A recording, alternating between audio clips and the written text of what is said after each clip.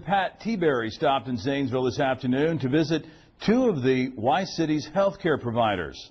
Tiberi is a representative for the 12th District in Ohio, which includes Licking and Muskingum counties.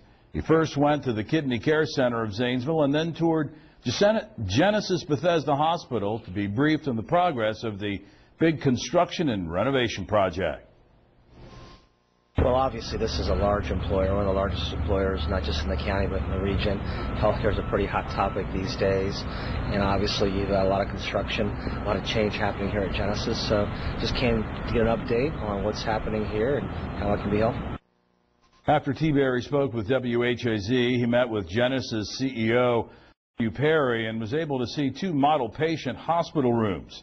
The completed example showed Tiberi what type of care the hospital will be able to offer once the expansion and renovation is finished in June of 2015.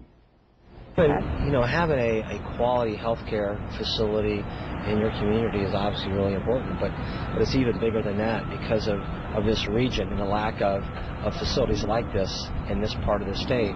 Genesis obviously plays a pretty important role, not just for Zanesville and Muskingum County, but southeastern Ohio. So this is not only much needed, but long overdue. Matthew Perry says the renovation is on schedule and on budget.